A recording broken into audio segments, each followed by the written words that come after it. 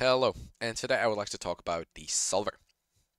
So, the solver is a very powerful node because it allows you to do calculations that are determined by the previous frames. So, if I dive inside, I have a previous frame, as I mentioned, and four inputs. So I can see the four inputs here. And this is actually a hidden top network, because if I dive up here, I can see that it's a dynamic operator. And the reason why I can use all the subnodes is because I have a subsolver here. So let's say I can use a transform here because it's a subsolver.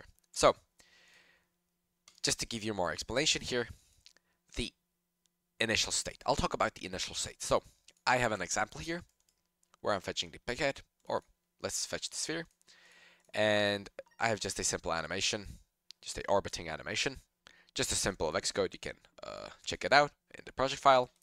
And here I'm using a solver. So what happens here is that in this case, I'm fetching as initial state, or the first frame, because at frame 1, the previous frame doesn't exist. And the reason why I'm saying at frame 1, because the simulation or the solver starts evaluating at frame 1. So at frame 1, we have no data from the previous frame. So the previous frame will fetch the data from the initial state. So in this case, the sphere, or we can fetch the pighead.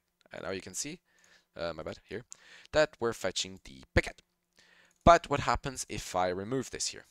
Now you can see that the pighead removes or disappears, and what happens right now is the previous frame will take the first input as its previous frame only at the starting frame. So in this case, 1.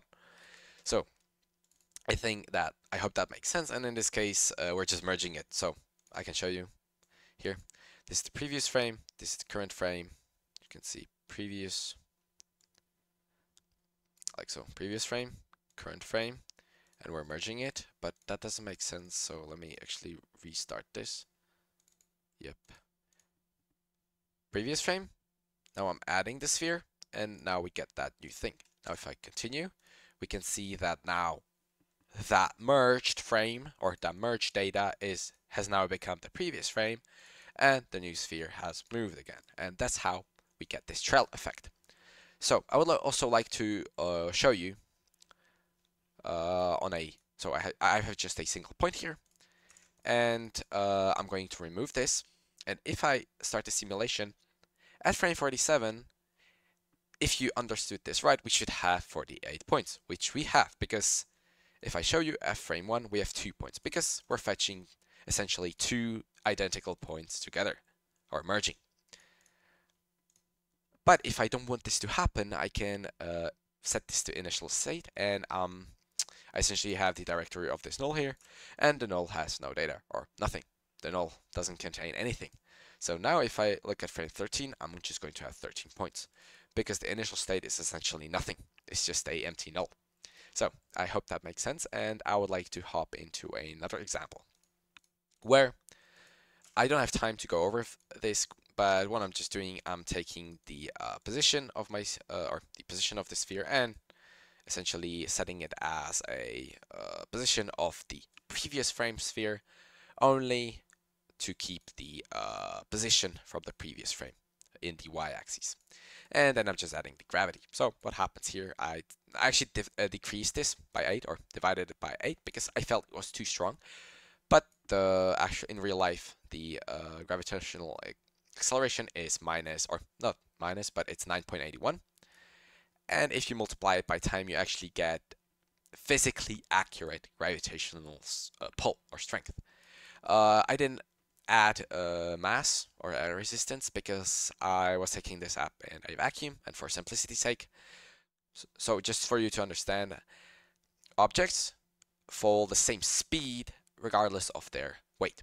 So a feather and a rock, if you're in an environment where there's no friction or no air, they will fall with the same speed. So in this case, I don't need to add mass, air, or anything, because I'm considering this is in a vacuum. So, and then I'm just adding it to the position. In this case, position in the y-axis. So what happens is I get a sphere that's spiraling and falling at the same time. And just to prove to you that the actual gravitational strength increases, we can see that the sphere is now, it starts with a pretty subtle gravitational pull, and as we move by time, we can see that the sphere falls quicker, or faster, and so on. Which you can see also on the spring, that the spring gets more stretched out. So I have a last example where I have just a sphere. Let me move, which I just animated, nothing special.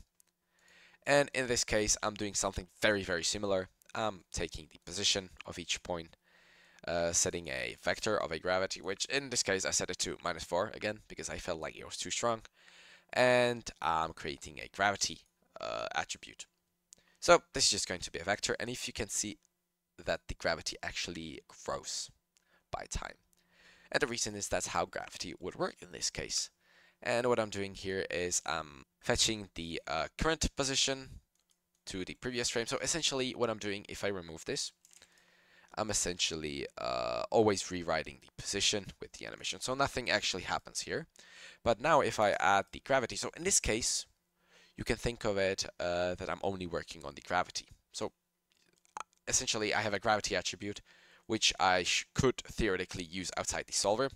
So this entire solver is only working on the gravity attribute here, because only the gravity is being evaluated by the solver. Of course, those kind of scenarios and those kind of simple examples are doable without the solver, because those are essentially growing constantly at a rate which I can't predict.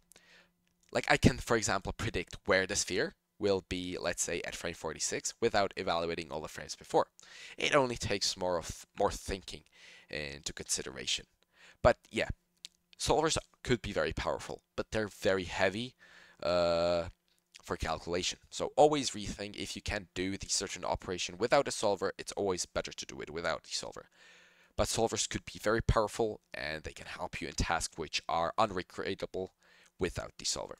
So yeah, you can always check the project file, and I think there are a few good examples as I've shown here. And you can see that this works the same way as a top network would work, or a particle simulation, or a falling ball. I'm just trailing it here to demonstrate the natural curve you would get from a throwing ball while using a gravitational pull. So I hope to learn something new, and I'll see you again. Bye.